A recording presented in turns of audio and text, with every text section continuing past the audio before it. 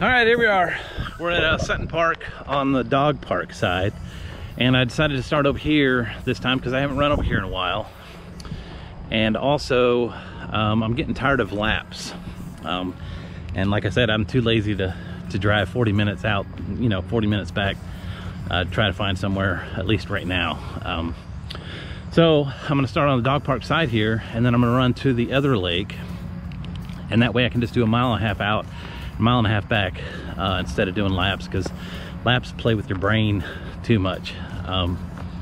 You start doing a lap and you're like, I don't know if I want to do another lap or not, so mile and a half out, mile and a half back, you have no choice but to just run back. So sometimes that flat, straight out, straight back is kind of nice instead of the loops. So I'm gonna try that today, see if I can get that going. And I've got 3 miles to knock out today. It's supposed to rain later on this afternoon into tonight. It's supposed to be rainy all week, but it's not raining right now. So that's a good thing, and I better get to it. We'll see you guys after the run.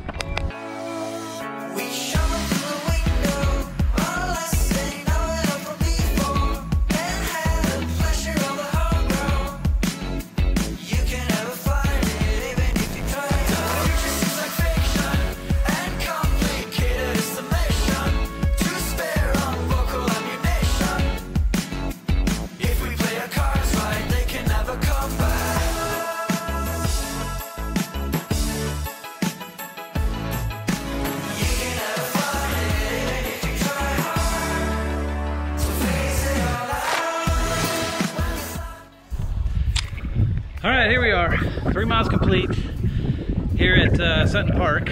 And I kind of like the way I ran today. A mile and a half out, mile and a half back. I talked about it. It's getting a little windy now.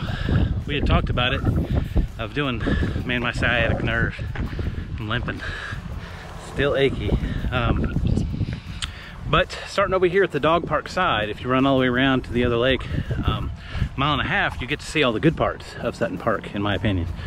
So, I got to leave out a little portion of a, not so pretty part of Sutton Park. So it's kind of nice to be able to go all the way around the second lake, and then now here I am close to the dog park and dodging the Sooner Golf guys. So good luck on your day, whatever's out there, and we'll see you guys tomorrow. It's a good day.